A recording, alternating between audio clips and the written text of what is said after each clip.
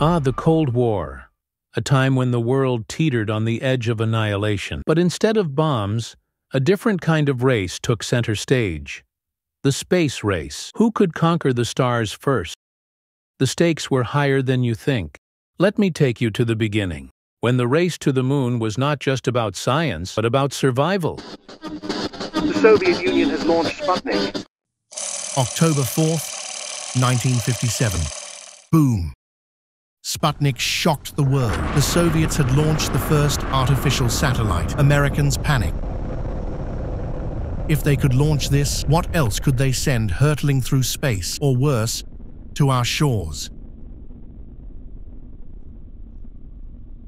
America couldn't sit back and let the Soviets lead the charge. So, in 1958, NASA was born. It wasn't just about space.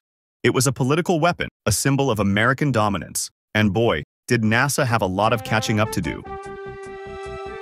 Meet Werner von Braun, the former German rocket scientist who had one heck of a controversial past. Recruited through Operation Paperclip, his knowledge of V-2 rockets became the foundation of the mighty Saturn V. Yes, the same Saturn V that would carry humans to the moon. April 12, 1961. Yuri Gagarin became the first human in space.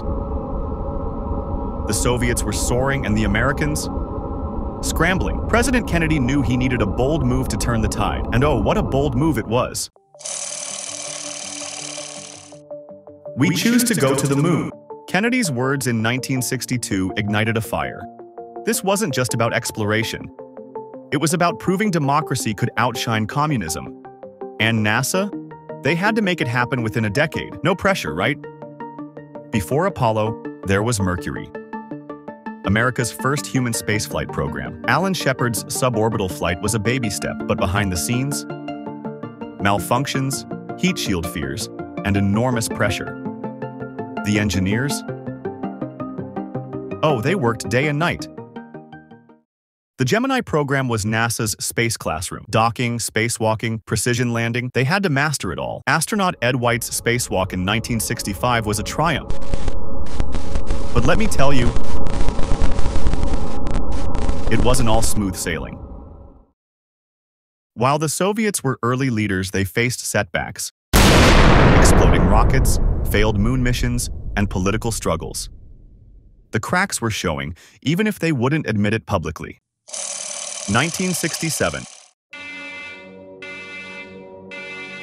Apollo 1 was a disaster. A cabin fire claimed the lives of 3 astronauts during a test. It was a harsh reminder that the space race wasn't just about glory. It came with real human cost.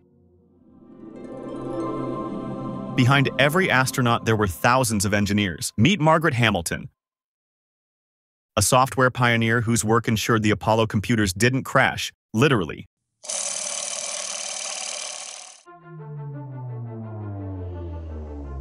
Apollo 8's crew became the first humans to orbit the moon. Their iconic Earthrise photo reminded humanity of our fragile place in the universe.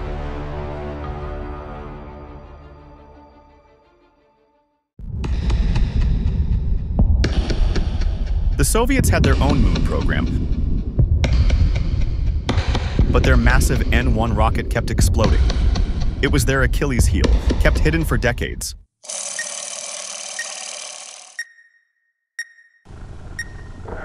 July 16, 1969. The world watched in awe. The Saturn V roared to life, carrying Neil Armstrong, Buzz Aldrin, and Michael Collins to destiny. One small step for man, one giant leap for owlkind, humankind. Armstrong's words echoed through history. But did you know the lunar module almost ran out of fuel during the descent? Talk about a nail-biter.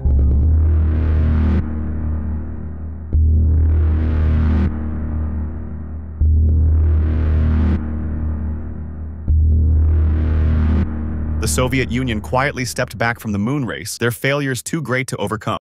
The US had won. But at what cost? Those moon rocks? They held secrets about the moon's history, and ours. But they were also a political tool, gifted to allies to showcase American power. Apollo wasn't just about the moon, it sparked decades of innovation, from GPS to advances in computing. Its legacy lives on in every rocket we launch today. Let's not forget the hidden heroes. Scientists, mathematicians, and engineers, many of whom overcame barriers of race and gender to make Apollo possible. The space race was more than a battle of ideologies. It was a testament to human ambition, and who knows, the next great space race might take us even further, to Mars and beyond. Until next time, keep looking to the stars.